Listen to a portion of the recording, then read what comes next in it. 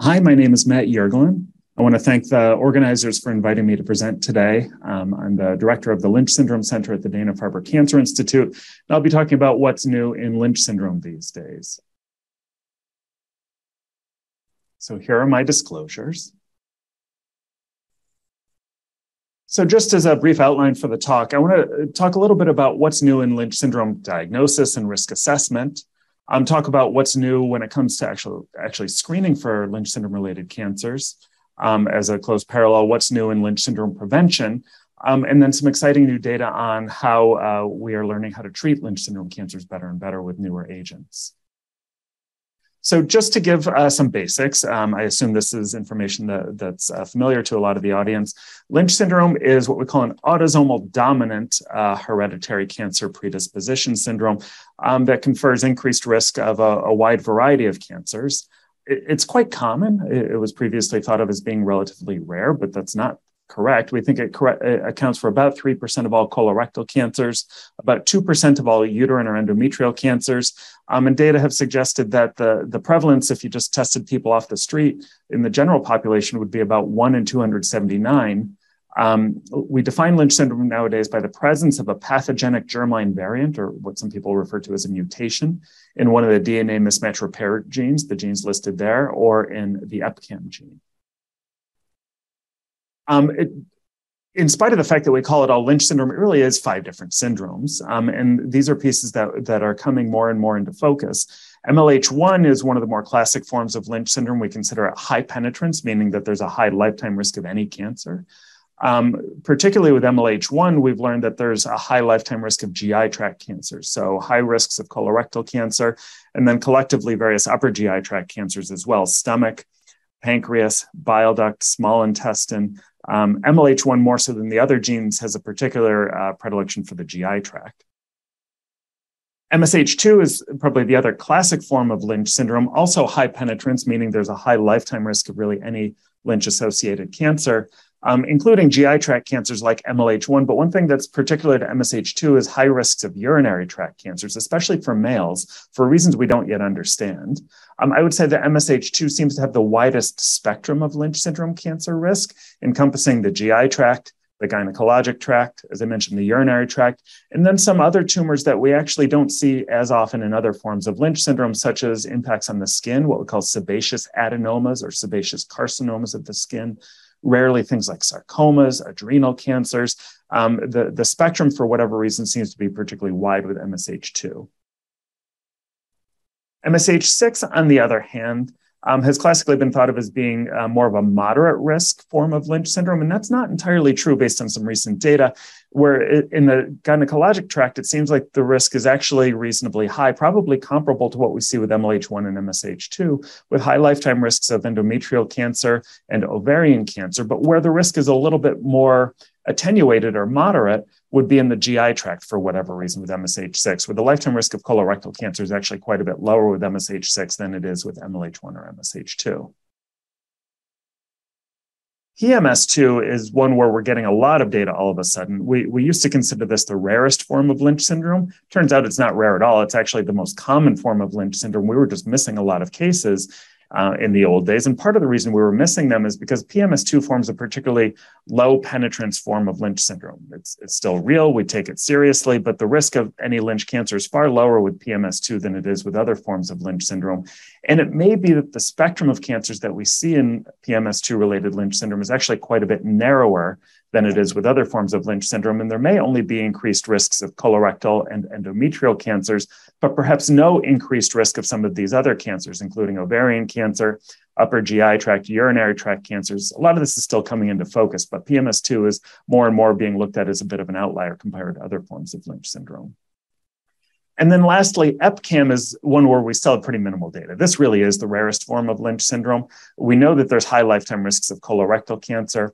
Germline alterations, inherited alterations in EpCAM tend to work by essentially silencing function of the MSH2 gene. And so we assume that this overlaps with what we see with MSH2 related Lynch syndrome, but we haven't actually proven that just yet. So this is still coming into focus. And just to summarize some of what I listed here, as far as some of the gene-to-gene differences, again, the risks are highest for MLH1 and MSH2. MSH2 seems to have the widest spectrum of risk. MSH6 still has high risks of gynecologic cancer, but less so in the GI tract. And then PMS2 maybe having a very narrow spectrum of risk compared to the other genes. And so we're getting better and smarter about gene-specific risks in Lynch syndrome. And now there's two calculators that are out there that are freely available for use that actually also incorporate in somebody's sex, their age, and these can be extremely useful in understanding, well, what is my risk of these specific cancers if you factor in the gene in question, somebody's sex and their age, and really we're trying to get better and more personalized at how we counsel people on what their risks of Lynch syndrome cancers are. Shifting gears now, how do we actually find Lynch syndrome in day-to-day practice? This is a calculator that my colleagues here at Dana-Farber developed a handful of years ago called the PREM calculator, specifically PREM5, because it predicts for likelihood of all 5 Lynch syndrome genes. It's another free online tool. It takes only about a minute to complete, but basically you input an individual's age, their sex, and then their own history and their family history of Lynch-related cancers, and it will spit out a numeric likelihood of that person having Lynch syndrome. National guidelines nowadays recommend that somebody be tested for Lynch syndrome if their score is 2.5% or higher so that we catch the majority of people with Lynch syndrome. And this has been in national guidelines now for a few years. That said, the field has moved away from syndrome-specific genetic testing, as people may know. And nowadays, most genetic testing is done through what we call multi-gene panel testing, where people are tested for dozens of genes at a time, not just the 5 Lynch syndrome genes. These data come from a study we did a handful of years ago looking at multi-gene panel testing in all comers with colorectal cancer, more than 1,000 individuals, and consistent with what we expected from the historic literature, about 3% of people had Lynch syndrome, but 7% of people had other forms of inherited cancer risk, including alterations in the BRCA genes, PALB2, TP53, and other genes that we wouldn't historically have thought to look for. So the question becomes, how do you identify people with non-Lynch syndrome forms of inherited cancer risk, or how do you use clinical prediction models nowadays that we're in the era of multi-gene panel testing? And so to account for that, we recently developed and validated, and just earlier this summer, we published the PREM Plus model, which is really designed for multi-gene panel risk assessment. Who needs a multi-gene panel? We looked at over 30,000 individuals who had had prior multi-gene panel testing. What PREM Plus does is it essentially predicts for somebody's likelihood of having an inherited alteration, a so-called mutation, in one of 19 different genes, including 11 genes linked to high lifetime risks of cancer and 8 genes linked to more moderate risks of cancer. The 19 genes are listed here, and I highlighted the 5 Lynch genes. And how it does this, PREM Plus evaluates somebody's own history and their family history, including the ages at diagnosis, of 18 different types of cancer or pre-malignant lesions, which I listed here, which includes most of the spectrum of Lynch-related cancers, as well as other forms of, or other types of cancer that we historically will link to inherited cancer susceptibility, including breast cancer, desmoids, ovarian cancer, sarcomas, et cetera. And ultimately, what we showed as we developed and validated this is that it was 89 to 94% sensitive, meaning it would catch that number of cases for identifying people who harbored high penetrance forms of inherited cancer risk. And what we call the negative predictive value, meaning the likelihood that it could successfully rule out somebody having one of these alterations, was 97 to 98%. We're looking forward to studying this further and wider, and we're working to develop an online portal to allow clinicians and hopefully patients themselves to input information so that people can use this in routine practice. And so, as I mentioned before, the Lynch syndrome management, because there's such a long list of cancers that we link to Lynch syndrome, in the old days, we were kind of taking what I call a throw the kitchen sink at it type of approach, where, we would basically screen everybody for everything. And a lot of these screening tests are things that don't have a ton of data behind them. And so I think as we learn more about some of the gene-to-gene differences in people with Lynch syndrome, as well as other factors, age, sex, family history, I think we're able to get better and smarter and more sophisticated at personalizing a lot of these risk assessments. So, this older approach, I think, is falling by the wayside, and we're getting better at personalized approaches, but we still have a ways to go. I want to talk a little bit about aspirin in Lynch syndrome. People who attended this conference last year heard some of this, but aspirin is a piece that's relatively new over the past couple of years, as far as part of what I think should be the standard management for a lot of people with Lynch syndrome. We know from the cardiovascular literature that people who take regular aspirin tend to get colorectal cancer at lower rates than people who don't take aspirin. But if you look at this across just average risk individuals, it's actually just a small degree of preventative benefit. But a number of years ago, investigators led by Professor Sir John Byrne from Newcastle University asked the key question, does aspirin have a larger preventative benefit in people where their baseline risk of colorectal cancer is higher, specifically people with Lynch syndrome? And so that's where the CAP2 study came in, which was a large multinational study looking at individuals from 43 different countries, individuals with proven Lynch syndrome, although I'll point out that it only looked at MLH1, MSH2, and MSH6. This was a randomized, placebo-controlled clinical trial. Half the people on the study got daily aspirin, high dose, 600 milligrams a day. Half the people got a placebo. And the first couple of publications from this the first publication showed no significant benefit with really short-term follow-up, but as longer and longer follow-up was performed, the benefits became more obvious. We saw that people who with Lynch syndrome who took aspirin for at least 2 years had about 40 to 50% fewer colorectal cancers than the people taking placebo. And because these were all people who had known Lynch syndrome, the preventative benefit really seems to be on top of the benefits that they get from colonoscopies. It's important to point out from these data that it's a very delayed benefit. Really, there was no significant difference in colorectal cancer rates seen for the first 5 years or so. But even taking just the aspirin for 2 years, as was done in this study, the benefit persisted years and years, and actually really a couple of decades on from when people first enrolled in this study, what we call a legacy effect. And so nowadays, I would say for people who don't have an obvious reason why they can't take aspirin, this really should be a strong consideration for most people with Lynch syndrome. It's worth pointing out that there was no significant difference in rates of other Lynch syndrome cancers. They saw maybe a bit of a signal that maybe the uterine cancer rates were a little bit lower, but this wasn't what we called statistically significant. And I think one of the big rubs of this study was the fact that the aspirin dose was so high. I think a lot of people are understandably reluctant to use the 600 milligram a day dose. There is a follow-up study going on right now called the CAP3 study, which is examining different doses. We're not expecting to have results on that for another couple of years, but stay tuned. My current approach for Lynch syndrome, I tend to take a bit of a risk stratified approach. I'll use higher doses of aspirin for people who have higher future colorectal cancer risks based on their gene, based on their age, and just based on how much large bowel they have left in place. In many cases, all of that large bowel.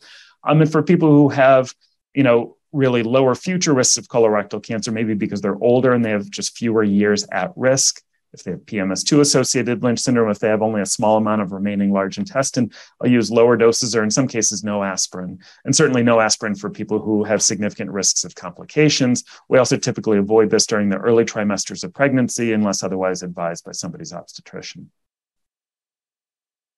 But one piece that's historically been lost in the shuffle with the CAP2 study is there was actually a second intervention here. In addition to the aspirin randomization, everybody on this study was also randomized to take daily resistant starch, which was basically a white powder in a packet, versus a placebo, which was just a dummy powder in that packet. And part of the reason it's fallen by the wayside is because there was essentially no difference seen. This is the long-term follow-up, the 20-year follow-up as far as colorectal cancer rates go. And the placebos in blue, the resistant starch in orange here. And essentially, there was no significant difference between the two arms as far as the rates of new colorectal cancer. That said, newer data have newer information from this study actually showed a pretty powerful and a pretty impressive reduced rate of other cancers in Lynch syndrome carriers who are taking the resistant starch. So this graph here shows the likelihood of getting a new non-colorectal cancer. The orange is the individuals taking the resistant starch. The blue is the placebo. The rate was not even half as high in the people taking resistant starch of these extracolonic cancers. And in fact, the difference was seen most profoundly in upper GI tract cancers. There were only 5 upper GI tract cancers. So pooling together stomach cancer, pancreatic, bile duct, and small intestine cancer. There are only 5 such cancers in the group taking the resistant starch, whereas there were 21 in the people taking the placebo.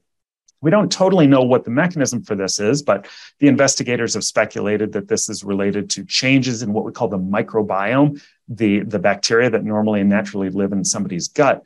And I think a lot of people understandably look at this and say, well, how do I take resistant starch? Well, it turns out that the amount of resistant starch that they looked at in this study was the equivalent of eating 1 green banana a day, or at least greenish banana a day. As the banana gets riper and riper, the resistant starch kind of disappears.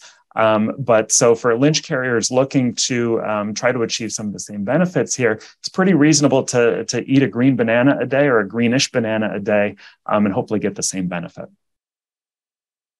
All right, shifting gears now, I want to talk a little bit about pancreatic cancer, which is one of the Lynch cancers where we've historically just had a difficult time knowing what to recommend for people. It's a cancer that's got an understandably bad reputation. And recent data have suggested that there really is more of an inherited component to pancreatic cancer than we've historically given it credit for. Up to 10% of individuals with pancreatic cancer will have some sort of inherited alteration that seems to predispose them to it, including Lynch syndrome. And nowadays, national guidelines recommend genetic testing for everybody diagnosed with pancreatic cancer, regardless of their family history, regardless of their age. This is a list of some of the genes linked to pancreatic cancer risk. I'll come back to the slide in a couple of slides here. But what we've seen is we've looked across various studies. The bars in blue all the way to the left would be the likelihood of having Lynch syndrome if you have pancreatic cancer. And it's 1%, 2% of cases or so, depending on the study that you look at. That's not a trivial percentage. If you look at all of the genes and all the syndromes combined, it's at least 10% and perhaps even higher, depending on the population. And that's really led to the idea that everybody should be getting genetic testing. But pancreatic cancer is a cancer where we've historically had a hard time getting patients and their family members in for genetic testing, partly because it's such a bad cancer. And so to help address this, our group recently led a study looking at what we call cascade testing for individuals with pancreatic cancer in their family. This was a study called the GENERATE study, where we were looking to test not the individuals with pancreatic cancer themselves, but their at-risk family members.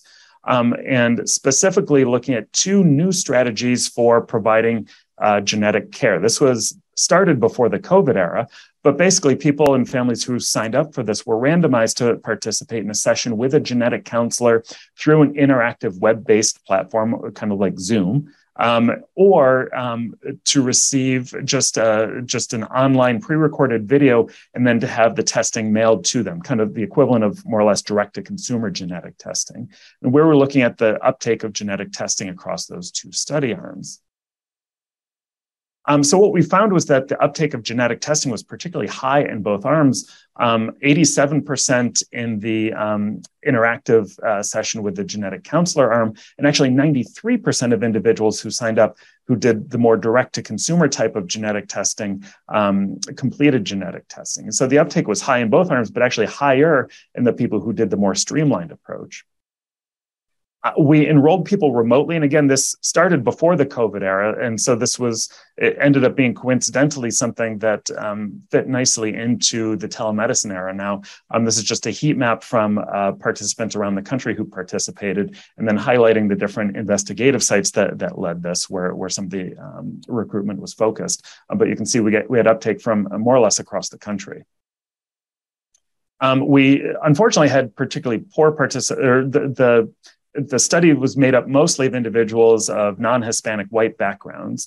And so it points to the need to look at novel approaches to deliver genetic care for individuals and families of other socioeconomic, racial, ethnic backgrounds. In spite of the geographic diversity, we did not have very good racial and ethnic diversity. So as we saw high uptake of genetic testing, this provided some fuel to the fire to say that this is a viable approach to provide genetic care. And in fact, it showed us that the uptake was higher for those who didn't do the interactive session, meaning that for the people who at least want to have easy, simple access to genetic testing, the more streamlined we make it, the better. But we need to figure out better how to reach historically marginalized populations. And so my colleagues, Dr. Rodriguez and Dr. Singal, are currently leading the Regenerate study, which is looking how to do this in racially and ethnically diverse populations so that we can do a better job delivering this genetic care to families that may be at risk for Lynch syndrome or other forms of inherited pancreatic cancer risk. And while I'm on the topic of pancreatic cancer surveillance is an area where there have been recent advances. This is an intentionally dense slide. I highlighted here some of the fine print language from our national guidelines that we use on pancreatic cancer screening, which essentially says that we've seen some hints of benefit to pancreatic cancer screening, but we need longer-term outcomes to figure out if we're actually moving the needle at all by aggressive surveillance for people with inherited risk factors to pancreatic cancer, and pointing out that there's potential downsides to aggressive pancreatic cancer screening, especially since we find so many, if you want to call them false positives, when we screen people. So this is where I'll come back to what the risks look like in Lynch syndrome. These risks are still coming into focus. For MLH1, MSH2, and MSH6, there does seem to be a significantly increased risk for pancreatic cancer, but the studies have been a little bit all over the place as far as what those risks look like. The middle column suggests that it's a 6 to 7-fold increased risk compared to the general population. Other studies, though, have shown that if you accumulate that risk over time, that the statistics are actually pretty modest as far as what those risks look like. And we're not sure if this actually applies to PMS2 and to EpCAM.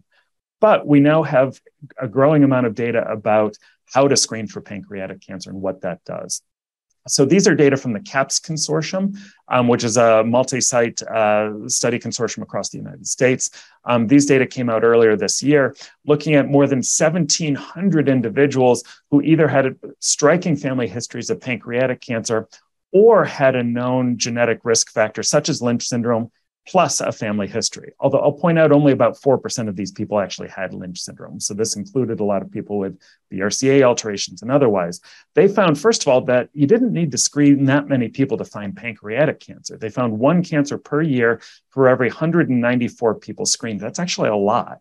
More than I think we would have expected. And what was particularly striking here is that screen-detected pancreatic cancers, in other words, people who had no symptoms when a pancreatic cancer was found, these were disproportionately early stage, mostly stage 1, some stage 2.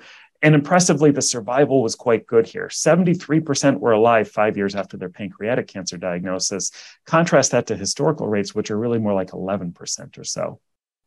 And then contrast that to people who were lost to follow-up. They enrolled in the study, but then didn't follow through. Those who were diagnosed with pancreatic cancer were almost all diagnosed at stage 4. None of them were alive 5 years later. And this is unfortunately more what we expect to see with pancreatic cancer in the absence of screening.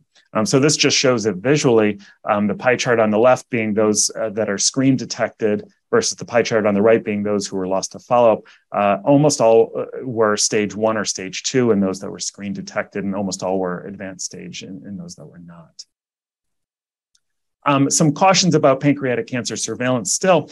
30 to 40% of people who get screened will have some degree of lesion in the pancreas, most commonly small cysts. Most of these don't require biopsy or other intervention, but it's important to emphasize this up front because it's an inherently charged thing to tell somebody with risks of pancreatic cancer that, hey, we found some stuff in your pancreas, but we're just going to watch them. We are understanding what some more worrisome findings are in pancreatic cancer surveillance when we do MRIs and endoscopic ultrasounds, but I would emphasize that it's really important that this surveillance be done with clinicians, radiologists, endoscopists who are experienced with interpreting these nuances. This is very nuanced screening, and it really should be done under the care of people who have a lot of experience doing this. So nowadays, we do recommend this type of surveillance with MRIs and endoscopic ultrasounds at least yearly for people with various forms of inherited pancreatic cancer risk, including Lynch syndrome, if there's also a family history of pancreatic cancer. I think the big unknown now is whether we should also be screening those without a family history. And there's a lot of efforts looking to answer this question. We usually start that surveillance at age 50 or 10 years younger than the youngest pancreatic cancer in the family. And again, as I mentioned, this really ideally should be done at a center and with clinicians who have expertise in doing this surveillance. There's so many nuances to interpreting these results and guiding people on how to move forward. say a quick word about a couple of other forms of cancer surveillance in Lynch syndrome where we're getting new data that have just come out in the past year. This was a large study looking at prostate cancer surveillance in males with Lynch syndrome, over 800 individuals. Again, limited to MLH1, MSH2, and MSH6, and starting at age 40, with just a simple annual PSA blood test. They did detect 4% of MSH2 carriers and 3% of MSH6 carriers with prostate cancer detected by PSA. Interestingly, none with MLH1. And this has really reinforced, at least my own practice, to begin that screening at age 40 for men with Lynch syndrome, whereas in the general population, we usually start at age 50. We still have work to do to figure out if this screening is actually preventing death from prostate cancer, but we are seeing what looks like a real link between Lynch syndrome and prostate cancer. Urinary tract cancer, I mentioned before that this is something we see disproportionately in MSH2-associated Lynch syndrome. We've never known really what to do with this or how to screen. This was a study that came out from our colleagues in Ohio earlier this year, where they looked at over 200 individuals, no symptoms, but they all had Lynch syndrome, where they did just what we call a urinalysis, just essentially a dipstick to look for microscopic blood in the urine. They found that over 9% of these individuals did have microscopic blood. They're all referred for what's called a cystoscopy, which you can think of as being more or less kind of a colonoscopy for your bladder. All of them were normal in spite of having microscopic blood on their urinalysis. But what was disconcerting is that 5 individuals actually were then diagnosed with urinary tract cancer after presenting with symptoms, and in spite of regardless of what their urinalysis showed. So the urinalysis showed plenty of false positives and actually some false negatives here, kind of showing it to be pretty useless, unfortunately. So we don't totally know what the best means for screening for urinary tract cancer is in Lynch syndrome, but urinalysis doesn't seem to be it, unfortunately. Where there is some promise is this preliminary study that was looking at a new assay developed by our colleagues from the United Kingdom, looking at cell-free DNA in the urine, specifically cell-free DNA for what we call microsatellite instability. Microsatellite instability is a molecular phenomenon that we expect to see in basically all Lynch cancers. So they looked specifically at people who had known urinary tract cancer, and they were able to detect microsatellite instability from just a urine specimen. And then impressively and importantly, after that person had surgery to remove their cancer, the cell-free DNA showing microsatellite instability could no longer be detected in the urine. So this is exciting. It hasn't yet been studied in asymptomatic surveillance, but I think assays such as this are really our next step forward, hopefully. And some really exciting stuff when it comes to treating Lynch syndrome cancers. This study made a whole lot of headlines back in June, and rightfully so. They were looking at stage 2 or 3 rectal cancer. And just to give some context, most people with stage 2 or 3 rectal cancer are treated with multimodality therapy. They get chemotherapy and radiation together. They get surgery and usually additional chemotherapy. And the sequence of these treatments is something that is sometimes a bit variable, but usually all 3 treatments are included. And these have high rates of long-term side effects or quality of life effects. Many people require permanent colostomies. Even people who don't often have long-term bowel dysfunction, urinary dysfunction, sexual dysfunction, neuropathy from the chemotherapy. And we know that MSI-high rectal cancers, which is what you would expect to see in Lynch syndrome, they respond somewhat poorly to chemotherapy to begin with. And so what was exciting about this study is they looked at individuals with stage 2 or 3 rectal cancer that was MSI high, and they treated them with dostarlimab, which is what we call a PD-1 inhibitor, a form of immunotherapy. They treated them with dostarlimab as the first treatment before any chemo, radiation, surgery, et cetera, where the study design was to then go on and get these standard therapies in those who had an incomplete response. But the first 12 patients that they treated all had a complete response to the dostarlimab. 100%. They had no tumor left after the 6 months and are currently being managed without any of those other treatments. We're still awaiting long-term follow-up, but these are extremely exciting data. These are just some figures from the paper, the top row being 2 separate patients where at baseline you can see these ugly-looking cancers that at 3 and 6 months had completely disappeared. Where I think people are hopeful that these people have been cured with the immunotherapy. We don't know that yet, but that's part of why this made such impressive headlines.